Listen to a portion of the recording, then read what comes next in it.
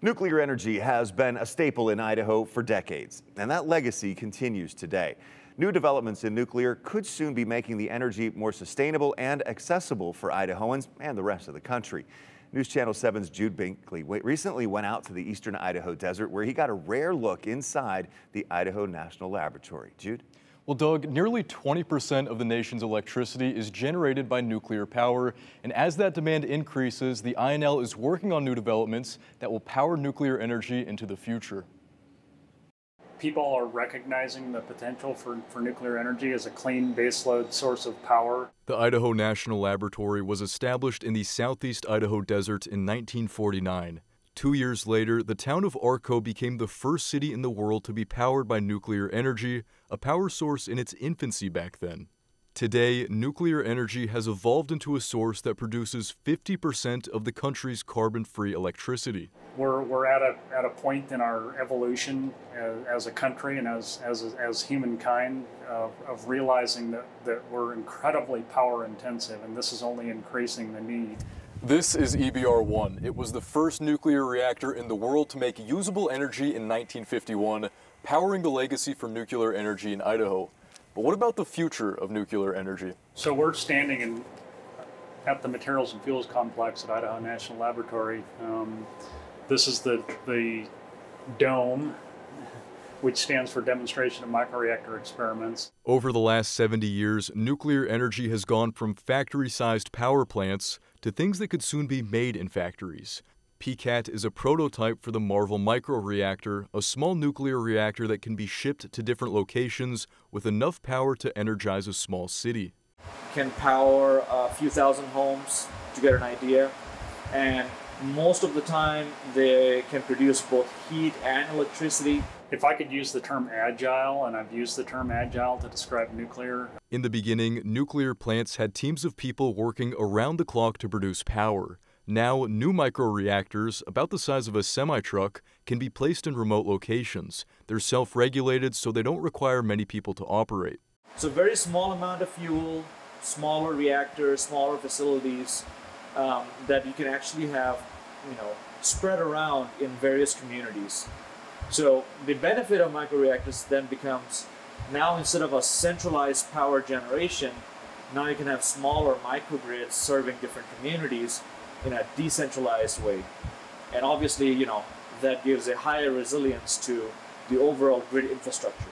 Arafat says that higher resilience will help disaster-stricken areas avoid wide-scale power outages. The reactors can also help rural communities where energy costs are high. So the idea is we can actually transport a system like this once and be able to power it for multiple years before refueling is needed. A microreactor prototype is being tested to model how the final product will work before INL finishes construction of the Marvel Microreactor next year. We're trying to get to net zero of this campus by 2031. And we already have energy sourced from solar, some wind. So we want to be able to bring all the clean energy technologies together, including nuclear. Just east of the main INL site, the Energy Systems Laboratory is researching those different types of energy production and distribution. Well, really, it all comes down to one benefit, and that's carbon emission reduction. So, allowing a nuclear power plant to stay cost effective is sort of a side benefit, but really reducing our carbon footprint from industrial and commercial processes. And if we can get to that point, then a lot of the campuses around the United States, whether it be universities, hospitals, small communities, they can actually follow that blueprint to convert their sites to net zero as well. So that's our long-term goal, and I believe Marvel plays an essential role in that overall process. However, not everyone is happy about the new developments in nuclear. One concern is about what happens with the waste.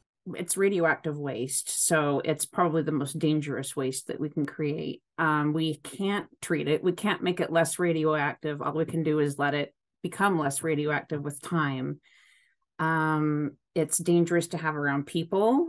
It's dangerous as we're creating it over our aquifer. The Snake River Alliance calls themselves Idaho's nuclear watchdog. they're opposed to new nuclear waste.